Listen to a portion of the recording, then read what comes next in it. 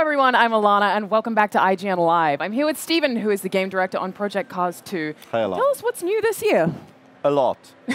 Pretty much everything, actually. We have revamped virtually every aspect of the game. Some areas more than others. Areas that we specifically focused on is first and foremost, what matters most to the gamers out there is the accessibility of it. How controllable it is when you play with a gamepad, because face it, whether we like it or not, most people out there still play racing games with a gamepad. So we need to make sure that right out of the box, people have a pleasant experience playing it with a gamepad. And everything that fed into that pretty much came together because of the improvements we made in other areas of the game.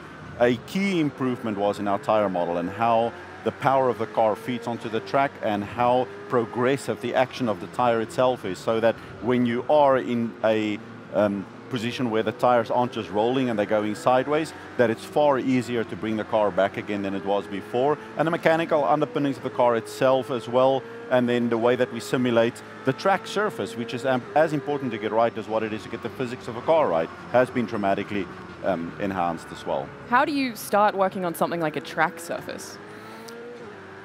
Where does that even begin? This is a very interesting thing. We work very closely with a lot of real-world race drivers, and the one thing that they consistently, all of us tell us, is that you are constantly thinking about the environment and the effect that that has on your car, on the tires. The ambient temperature as well as the surface temperature affects the pressure of the air inside the tire, which affects how much the carcass expands, which affects the size of your contact patch, how much grip you have while you're racing. And this is why it's so critical for us to get the whole environment simulation accurate and real, as much as what we do with the physics simulation of the car. It's funny, there's so many things you guys have to think about that gamers don't even realize goes into a game like this. It's crazy. People used to think we're loony because we simulate accurate movements of the celestial bodies in this simulation. But it's important because we simulate seasons, and when you're at a racetrack at a different time of year than what you were there before, the sun should be at an accurate and different angle, which in effect affects how the sun rays strike the track surface. So if you have an area that's in shade versus in sun, that area will actually be cooler in the simulation as what it would be in real life.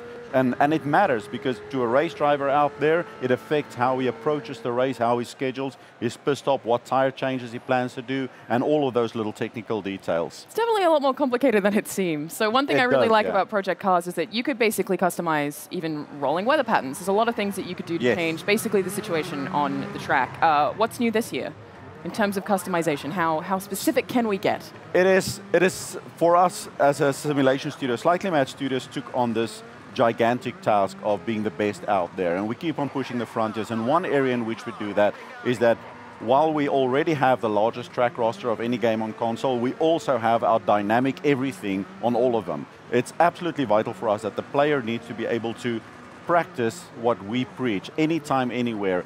Go to any track in any car you want, set up any weather condition you want, and it works, including in 24-hour day-night light cycles, and including now, of course, doing full seasonal simulation. So we make sure that if you go to Spa in winter, depending on what time of the year it may just be dry trees like your typical winter, it may have been snowing. You may have a track area covered in snow, and all of that is dynamic and organic in the sense of that it is calculated, physics-based. It's not just a visual effect. The way we do rain, for example, we calculate accurately how much waterfall comes from the air, how that saturates the ground, how that builds up puddles on the racetrack, how the puddles dissipate when the car drives through it, and all of it is automatically there as an option for you across all tracks. So the player can go into a custom event and he can go set up different weather patterns. He can say, I'm going to have 3 races. At this race, it's going to be in autumn, this one in summer, this one in winter, and this one's going to be early in the morning, that one in the middle of the night, that. Over here I want to have a thunderstorm progressing to blizzard if he wants to be crazy. Over here he can have like sunshine going into a light rain, and whatever combination he wants to do of all of these different things, and it just works automatically. When you're setting up things like weather, do you actually consult meteorologists or people who study weather patterns professionally to make sure it's accurate? We do. So in our simulation, the weather patterns will work correctly based on where in the world the track is located, and depending on what time of the year it is that you visit that, whether it's in the southern or northern hemisphere, all of it is accurate. That's amazing. So how many tracks do we actually have? And so we have around countries? 60 core locations, and with layouts combined with that, it is a much bigger amount than that. And then we have, car-wise, we have over 180 core vehicles. So these aren't like just variations, different textures or different team jobs on it. They are actually completely different models. 189 right now, I think we're at. Can you list some of the fan favorites that we can expect? Wow, well, fans would be familiar with what we had already in Project Cars 1, of course. In Project Cars 2 now, we've added some of the key marquees that we missed in the first one. We were a new studio just starting out. It wasn't that easy always to negotiate and contract deals with people like Porsche and all that. And also, the Porsche license wasn't available to anybody else. Now it is. So we have all those key marquees in the game now as well, like Porsche, like Ferrari. All of these key brands have come together now. And the ones that we had before, like McLaren, we now have their incredible new cars as well, like the 720S is now in the simulator as well, accurately reproduced, exclusive to us. And they are so happy with it because we've had their test driver and the engineer who worked on the original car work with us in the simulation to make sure that we do an accurate representation of their car in our sim. And they can, with a happy heart, go and recommend to people, if you want to feel what the car feels like and you can't get to a showroom or afford that, go do it in Project Cars 2. Yeah, it's a really interesting thing. I know with Porsche, I'd heard that the reason that they didn't originally give anyone the license is because they didn't want any visual imagery of their cars being damaged. What is it like working with these massive manufacturers? It's a very interesting experience, especially because we put different demands on the license agreements than any of the other guys out there do. For one thing, when we went to them in Project Cars 2 now, we would say part of the license agreement is we want access to your factory drivers. And it was like, well, we don't do this. It's like, well, we want to make sure that we do an accurate representation of your vehicle in our sim. And the only way we can do that is by getting a positive sign-off from the guy who actually is familiar with racing this car in real life. So that has been a very interesting thing. But because we take really good care of our partners and we make sure that we implement their products in our simulator to the best of our ability, and we give an accurate representation of their products, visually, audio-wise, and of course how it handles, we've built up amazing partnerships. We have great relationships with the companies, and they trust us, even as you can see. I think we're the only ones on the showroom floor in this industry space showing proper damage. Yeah. And they're fine with that because we consistently illustrate that we do not go beyond what they would experience in real life. We don't. It's always illustrated as a safe way of racing because the cockpit itself is not penetrated by anything, but the damage on the car itself is there and it's realistic. And it was amazing. Initially, it was, of course, a big fight to get them to agree with this, but once they saw that they can really trust us with this, it's been amazing. So it's really good working with them, yeah. So you mentioned a couple of times there are a lot of other racing games on the show floor. We saw a lot of them at the press conference. What's the one thing that you really think makes Project Cars 2 stand out? Project Cars 2, well, for us as a franchise, a key thing for us is always pushing the latest technology. We always want to be on the forefront, making sure that whatever new technology is released, we are the ones where people can go to, and this is where you find your cure for having spent money on this and not having anything to do with it now. You know, so people buy VR, people buy high-end monitors, people buy all of this stuff, and they don't really have anything to do with it.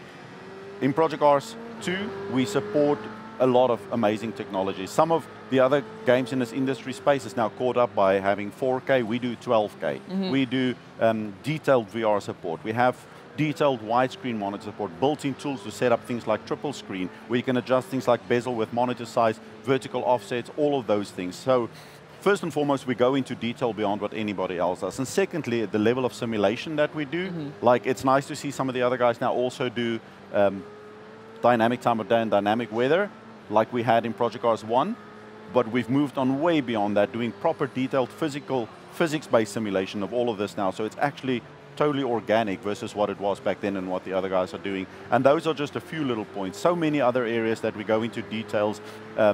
Silly example is being in VR and being able to get into a car and do what you would do in your car. The first thing you do is you adjust the mirrors to suit yours, and you can adjust the seat. And you can do all of these little tweaks because that's what you're used to doing in real life, and now you can do that in a simulation as well. When you're driving along and it starts raining, the wiper speed, it's a little detail that people think is silly, but it matters because it breaks immersion when it's not right. The wiper speed will move depending on how hard it's raining, and the sound of the wiper will vary depending on if it's cold and it's icy on the windshield and you'll hear it squeak versus it's just regular rain. All of those little details, we pride ourselves in that we nail all of that. So you're definitely an effective simulator. How easy is it for a new player or someone who doesn't necessarily know much about cars to pick up Project Cars 2 and play? This is a big challenge for a studio like ourselves who focus on heavy or in-depth simulation. But the one thing that we've learned based on the feedback that we've gotten from real-world drivers, and as well as our own experience and as being passionate racers ourselves, is that real-world motorsport is a thrilling experience. It's like an extreme sport, right? Absolutely. It's not a boring, difficult, silly thing. The more accurate we can get the simulation, the more authentic we can get it to real life, the fallout from that is it becomes more fun, it becomes more accessible. Most people have driven cars in real life. They should be able to take their real-world experience, transfer it into the sim, and it should work. If it doesn't, if it's more difficult, then we're doing something wrong. Yeah. Okay. Now, the reality is a lot of people play with gamepads. As I said in the beginning of our chat, it's just how it is. We would love for people all to play with steering wheels, but they have gamepads and play with gamepads. We didn't want to dumb down our physics. We didn't want to go and say, well, sure, go play with a gamepad, but you're going to have a lesser experience. So our approach was, what if you were to take a real car, which you obviously can't change real-world physics on, rip out the steering wheel, put a gamepad in there, and now figure out how you're going to drive this car with a gamepad. Then we took this approach into the sim, and we said, no compromise in our physics, get it to work with the gamepad, like you would in real-world physics. And we spent a lot of time working on that. And again, together with the technology that we've developed now with our significantly increased tire model, the fallout of that is that right out of the box, the handling of the cars are far more approachable with a gamepad. But we also totally revamped our user interface. It's a complex simulator, and there's a lot of content in there, and we want people to easily be able to get access to the content that they just focus. So we've added things like, a quick example is motorsport presets. What that does is, because we support so many different motorsports, and now in career they're all set in championships, but now when you go to quick race, you just have a ton of tracks, ton of different cars, and you don't really know what. Now, if you only wanted to do a quick GT3 race, you can go in and select a motorsport preset and just say, I want to do GT races, and it will automatically filter out all the other tracks that's not relevant to that motorsport. It will automatically only give you car options that are relevant to that motorsport. It will set up the rules and regulations and all of that for you. Sounds organized. Yep. So it makes it far more approachable for people who don't necessarily know all these little details about all these different car classes and whatever you may have. And then on the multiplayer aspect, this was something that was a very important thing for us to address. In Project Cars 1 and all of the other online multiplayer games out there that are very popular, you typically find people going out there to try multiplayer, all excited, and quickly abandon it because inevitably there's some, if I may call it an idiot, out there who thinks the greatest fun out there is to drive backwards and wreck it for everybody, right? So what we did is we implemented a ranking system in Project Cars 2. What happens now is it monitors how you drive. It monitors how cleanly you drive, whether you cut the track or not, whether you bump into other cars, whether you do stupid things like driving backwards, and also whether you actually bother finishing a race instead of quitting because you're not winning. And then what this feeds into our matchmaking system. So over time, you will find yourself automatically match-made with other people who are like-minded.